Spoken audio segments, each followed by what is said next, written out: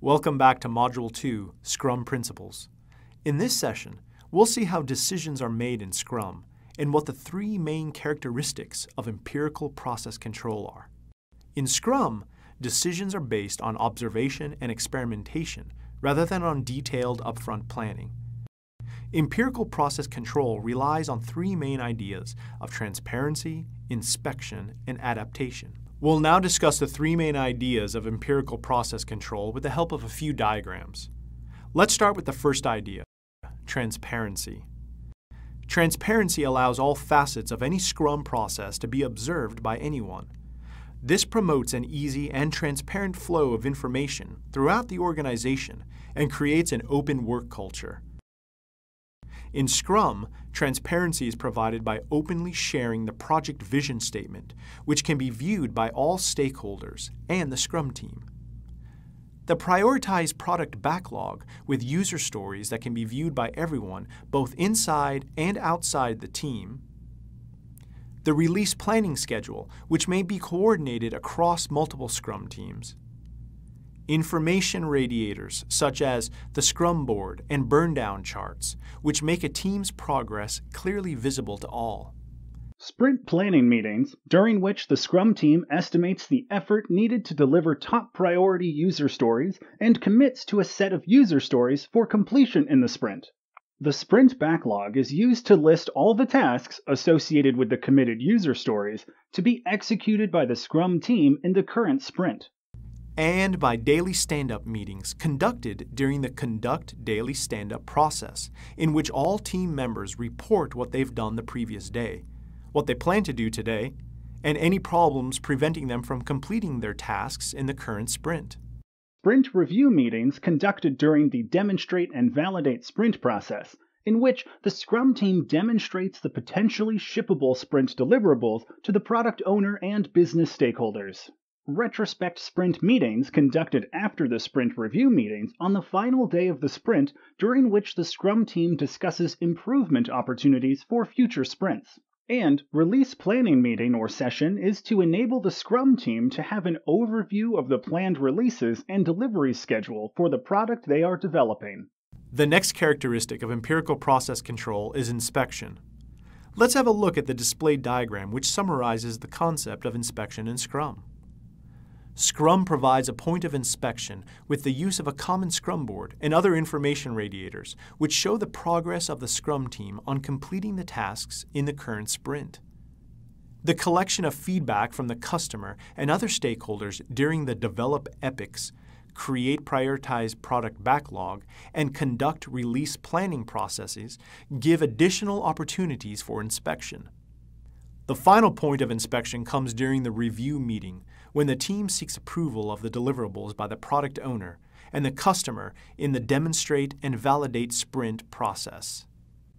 The third main characteristic of empirical process control is adaptation. Let's take a look at the displayed diagram that summarizes the concept of adaptation in Scrum. Adaptation happens as the Scrum core team and stakeholders learn through transparency and inspection and then adapt by making improvements in the work they're doing. Some examples of adaptation include the following. In daily stand-up meetings, Scrum team members openly discuss impediments to completing their tasks. After the meeting, the Scrum Master coordinates help from other team members. More experienced members in the Scrum team also mentor those with relatively less experience and knowledge of the project or technology. When the needed resource doesn't reside within the team, the Scrum Master will acquire it externally. Risk identification is performed and iterated throughout the project. Identified risks become inputs to several Scrum processes.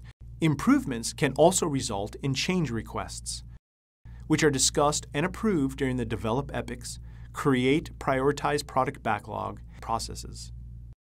The Scrum Guidance Body interacts with Scrum team members during the Create User Stories, estimate tasks, create deliverables to offer guidance and also provide expertise as required for the team to adapt to necessary changes and challenges.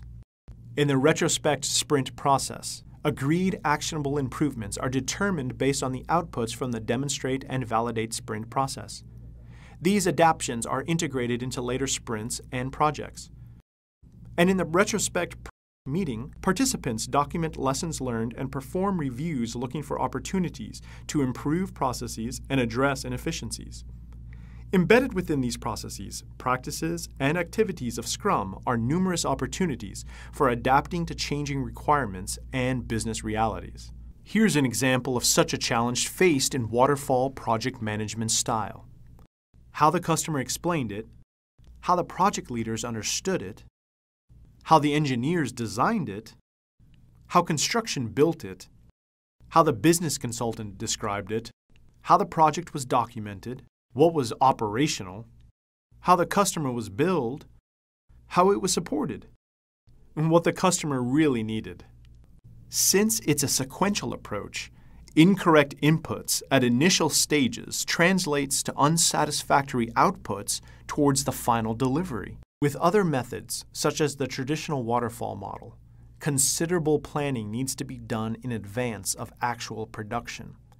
And the customer generally doesn't review product components until near the end of a phase or the end of the entire project.